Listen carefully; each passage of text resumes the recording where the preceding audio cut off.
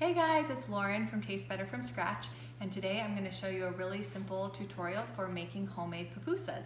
If you're familiar with pupusas, it's a dish from El Salvador made with corn flour and filling. It's really similar almost to gorditas from Mexico or arepas from Venezuela.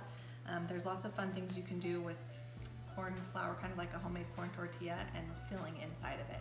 They're super delicious and really easy to make. So what you're gonna need is masa harina, which is corn flour, and this is a really popular brand you could get in most grocery stores. It's called Maseca. You can buy yellow corn flour or white corn flour. My store just had yellow, so that's what I use, but I really love white corn flour too. So Maseca, and then just warm water and salt. That's what most pupusa recipes use. I also add a little bit of butter and chicken bouillon just to give flavor to the dough, which I think really helps. And today we're going to be stuffing our pupusas with refried beans and cheese. It's traditional to use like a Oaxaca cheese or a salted mozzarella. We're just going to use shredded mozzarella cheese.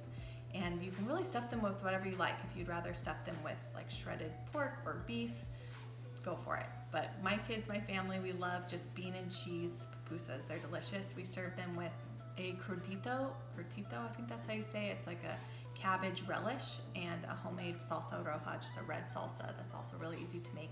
I'm going to be I'm going to leave a link to all of the recipes in the description at the bottom of the post, so you can find the link to the pupusas recipe, the full recipe, the link to the salsa and the cabbage slaw if you're interested.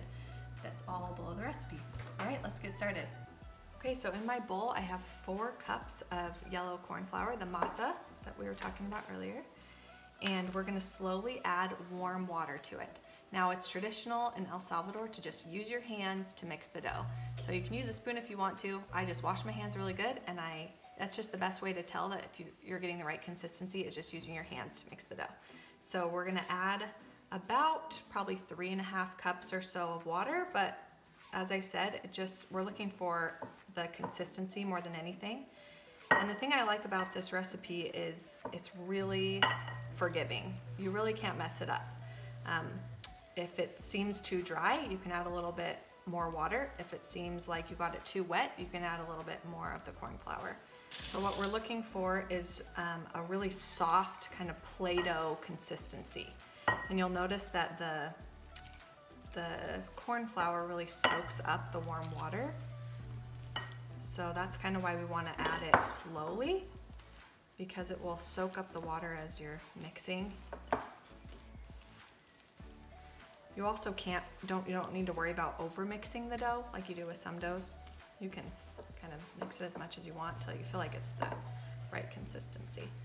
I'm also going to add some salt, which I probably should have just done at the beginning, but it doesn't really matter. Like I said, this is a really forgiving recipe.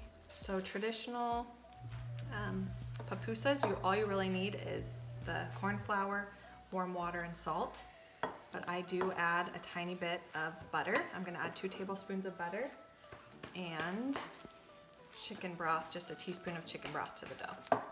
Okay, so our dough is ready. You can see it's just the consistency of a soft Play-Doh. I'm gonna grab like a golf ball size ball and just pat it between my hands to form a circle, just about like 4 inches in diameter, a little bigger than your palm.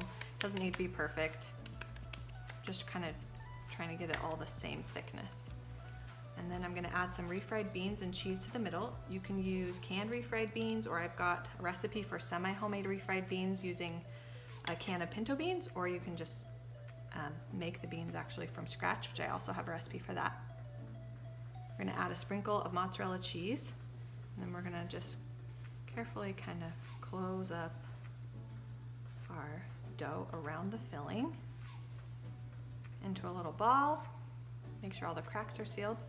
And then we're just going to gently pat it between our palms again into a circle. And it's okay if some of the filling starts to poke out a little bit,